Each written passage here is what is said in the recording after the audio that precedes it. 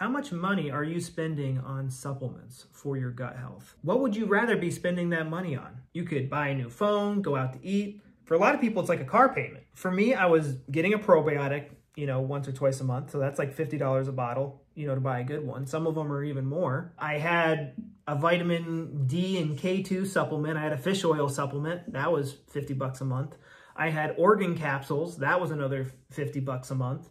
I had enzymes. That was another $50 a month. I was always trying some random herb. That's another $50. Maybe I would hear about acupuncture or red light therapy. There's another $200 down the drain. It'd be one thing if it worked. All my friends and family weren't having to do all this, jumping through all these holistic hoops, and they were in much better health than I was. And it just really frustrated me to see them spend their money on fun things while I had to spend it on these supplements that weren't really helping. But that all changed for me when I actually started addressing the root cause of the problem, which is a traumatic event putting your gut into overdrive and being haunted by it on a subconscious level. The way that I help people fix that is with my 13-day protocol. I made this with a hypnotist and NLP expert to free your mind of that traumatic event so it stops putting your gut in and out of overdrive. I tried all different types of herbs to help you relax, and it still wasn't working. Like, imagine taking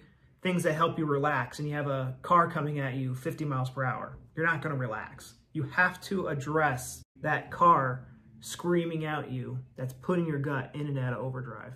It's costing you thousands of dollars a month that you could be spending on a new car or other fun things.